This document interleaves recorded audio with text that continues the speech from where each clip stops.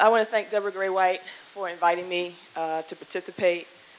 I want to thank Darlene again for introduction. I actually want to thank Kathy because the book that Darlene's talking about, The Politics of Public Housing, Black Women's Struggles Against Urban Inequality, I think if Kathy had been missing from the link of women who actually helped me move through towards publication of that book, then I don't know if you would be seeing that book. Kathy was my special editor, and Kathy is the one who tapped me and said, I think we have a publisher for you, and I'm really interested in your work. At a time when I wasn't sure how many people were interested in low-income black women living in public housing, on welfare, anyone who wasn't seen as respectable or reputable. So my talk today is entitled, and I'm going to try real hard to stay on time. My talk today is entitled Obscured Lives, Hidden Histories. And I want to start with a quote or a rendition from the Washington Post, December 7, 2006, in an article written by Julia Cass and Peter Wariski, Dateline New Orleans. Quote, public housing officials decided Thursday to proceed with the demolition of more than 4,500 government apartments here, brushing aside an outcry from residents displaced by Hurricane Katrina, who said the move was intended to reduce the ability of poor black people to repopulate the city. Residents and their advocates made emotional, legal, and what they called common sense arguments against demolition at the Housing Authority meeting. Quote, the day you decide to destroy our homes, you will break a lot of hearts, said Sharon Pierce Jackson, who lived in one of the now closed projects slated to be razed. She said, quote, we are people. We are not animals, end quote. So the concerns of low-income black women for home and human dignity, uttered in this 2006 article and in this 2007 protest image that you see on the screen, are too often dismissed, hidden, obscured. Too often, women like Sharon Pierce Jackson are cast as animals, alligators, and wolves, or castigated for their outspokenness, and consistently repositioned decades in and decades out as unworthy seekers of handouts. Rarely are low-income black women's demands situated historically or recognized historically or in contemporary times as reasonable and viable critiques of U.S. democracy. Rarely are low-income black women's demands understood as critical components of post-World War II black liberation struggles, as telling oppositional expressions exposing the oppressive or ineffective apparatus of the welfare state and black women's collective efforts to change social institutions. By putting the obscure lives and hidden struggles of, in particular, disreputably positioned black women at the center of the analysis, some recent historical studies have made critical interventions. One, by exploring race, gender, and state power on the urban political terrain, and two, by complicating a scholarly black freedom narrative that overall still ignores the historical experiences and political parlance of some of the most marginalized and publicly demonized public citizens in the United States. In my own research and scholarship, I do this in primarily three different ways. By looking at, one, the struggles of low-income, subsidy-reliant black women in cities in the post-1940s era. Two, by looking at low-income black women as quote-unquote unlikely actors in the black power movement. And three, by looking at illicit narcotics economies, which includes an examination of black women in disreputable professions. That's my new word. But for the sake of time today, I'll actually focus on urban struggles of low-income, subsidy-reliant black women. And during the Q&A, if people are actually interested, I can provide you some examples of the other two ways in which they help us to challenge the historical narratives, our notion of contemporary politics, and the kinds of ways we should be imagining social justice struggles and social movements, both as intellectuals, as academics, and as people who live in the world. Number one, So, urban struggles of low-income black women who are subsidy reliant. Despite the proliferation of scholarly studies that examine African American women's resistance and movement experiences, only recently have scholars begun to seriously consider, include, and critically engage the stories of low-income black women, not only on their own terms, but for what their citizenship struggles reveal about post-World War II urban residency, black freedom struggles in cities, and the contours of the state and U.S. democracy. Such scholarly examinations of the daily struggles, politicalization, informal networks, associations, and the responses of low-income black women enrich historical understanding of the black urban experience, as well as seriously engage little-discussed people and issues in post-World War II cities.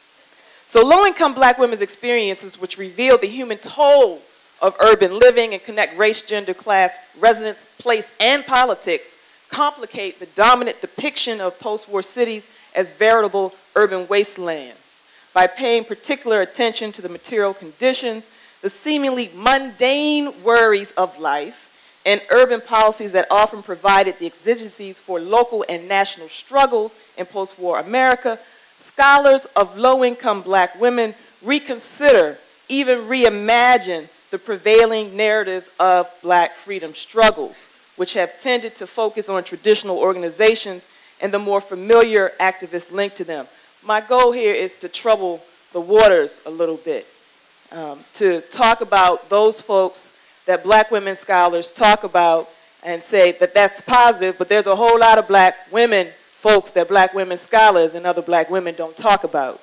And I think that really skews the kind of history and the way that we imagine the world and the way that we see themselves connected to those women and those political projects. I think it also prevents us from understanding the long historical roots of a picture which is seen as exceptional or rendered ununderstandable based on what is imagined as something that just happened to occur in a Hurricane Katrina moment. Finally, such scholars welcomely historicize what political scientist Ange Marie Hancock has described in her 2004 study as the contemporary quote-unquote politics of disgust, which has legitimized the maltreatment and dismissal, not only by government officials, but by many in the academy, of poor black single mothers and the gutting of social welfare policies, such as public housing in particular, and the aid to families with dependent children in the late 20th and early 21st centuries.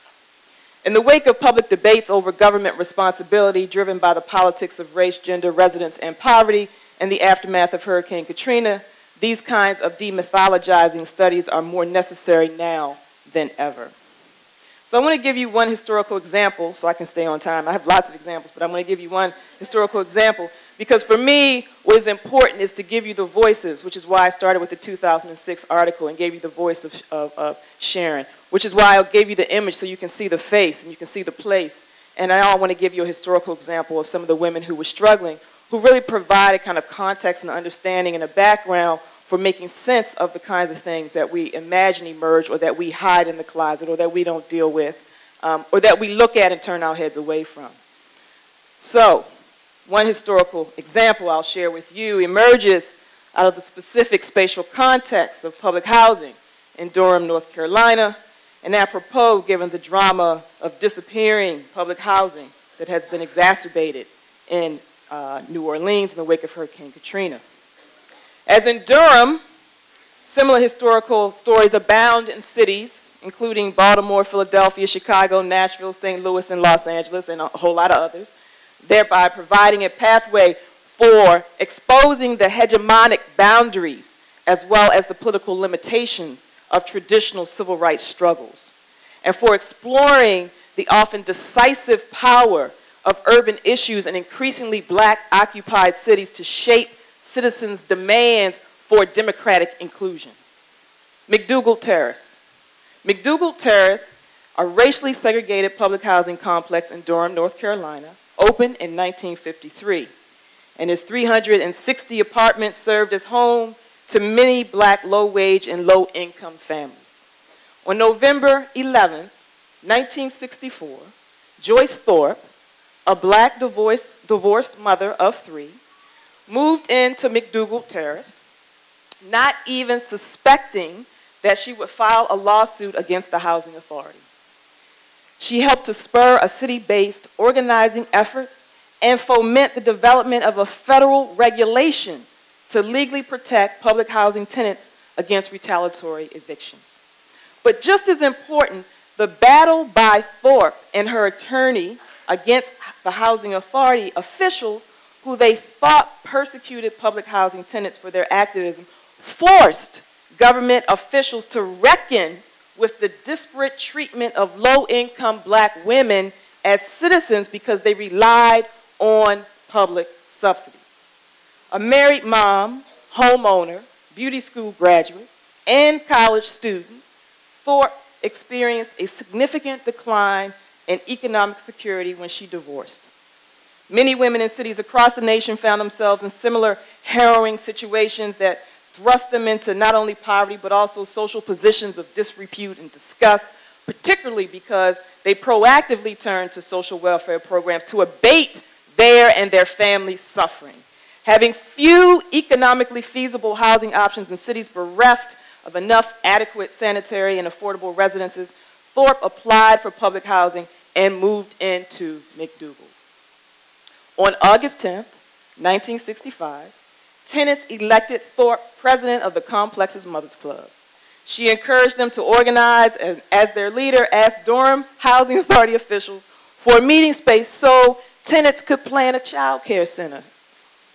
Seems reasonable. Across the country, female public housing tenants had formed such groups to promote sociability, share information, pool resources, and develop mechanisms to address the harsh circumstances, ineffective resources, and government irresponsiveness that accompanied being poor in urban America.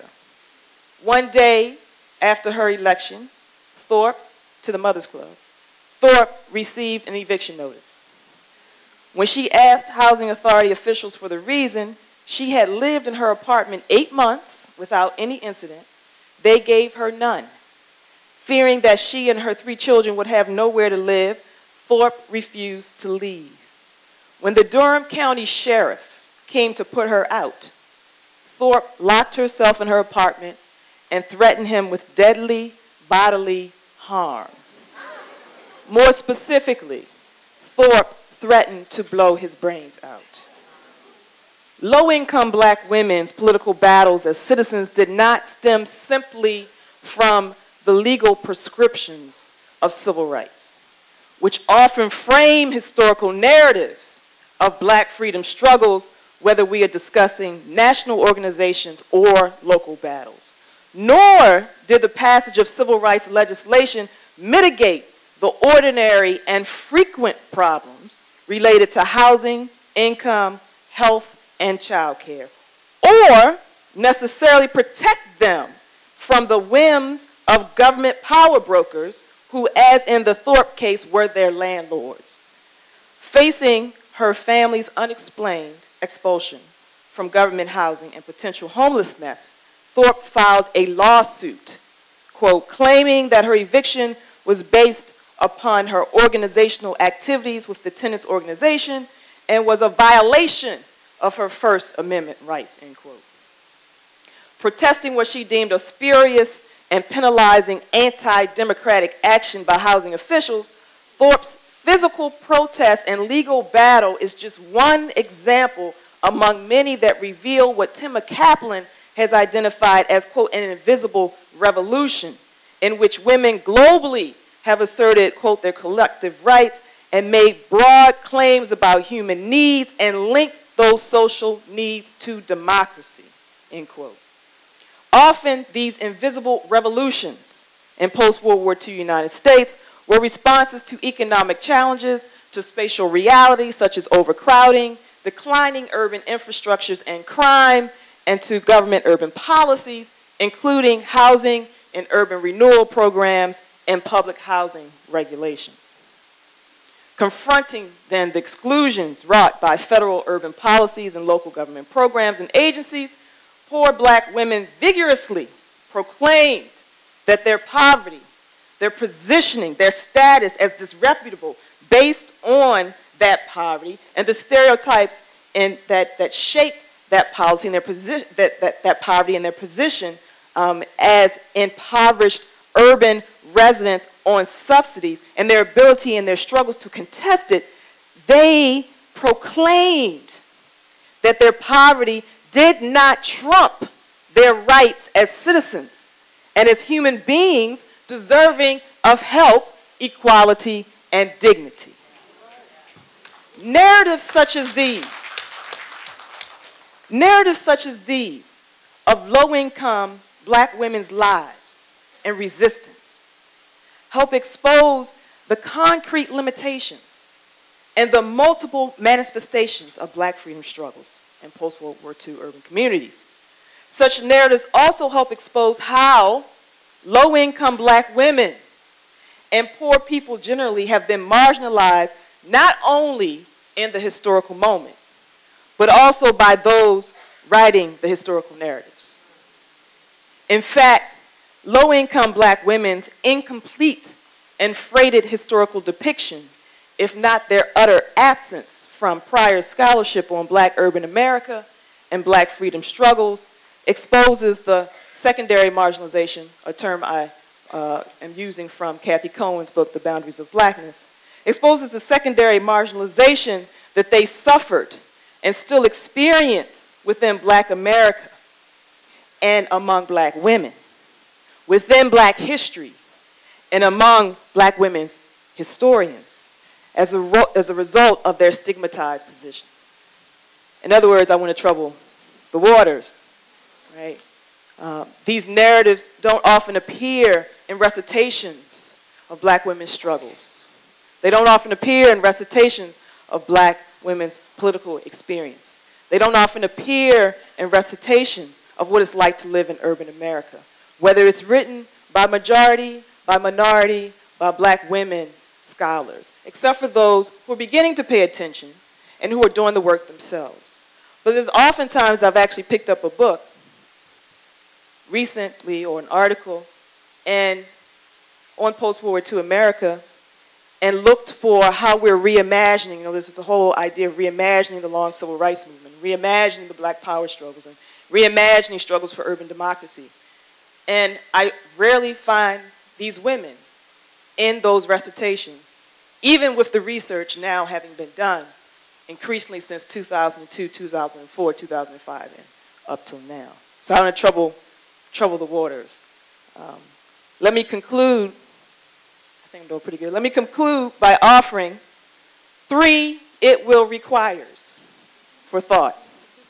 3 it will requires for counteracting this stigmatization, for unmasking obscured lives, for exposing hidden histories, for expanding historiographies, for rethinking what it means to be a human being, a political actor, in a moment where social justice efforts are more needed now than ever. I guess, you know, you can say that any day, any time, but really for me, this is the moment where this is coming to fruition, and particularly with the financial economic crisis. 3 it will requires. 1, it will require the continued analysis of the complex relationships that have rendered and continue to render low-income black women both politically usable and simultaneously absent, fairly invisible, or one-dimensional in not only popular narratives, but also in the predominant narratives of black women in post-World War II America. 2, it will require greater excavation of the lives and struggles of low-income black women themselves, and a willingness to witness how life on the margins of the margins in the past has had revelatory power and has programmatic and activist implications for us today. It will require the conscious examination of and a forthright and vociferous confrontation with the politics surrounding the research and production of scholarly projects that tend to either more highly value or position the albeit still necessary recuperative black liberation projects and stories of certain types of black women, while displacing, disciplining, marginalizing, ignoring, or casting out the stories of other types of black women whose lives, experiences, positions in society may make us uncomfortable and more, and actually, dare I say, more potentially expose or indict the uninterrogated governing mentalities shaping the historical projects in which we are or seemingly are not concerned about or engaged in. How do the lives, then, the last question, how do the lives and experiences of these historical subjects help us to think about social justice and the history and the contemporary politics differently? Thank you.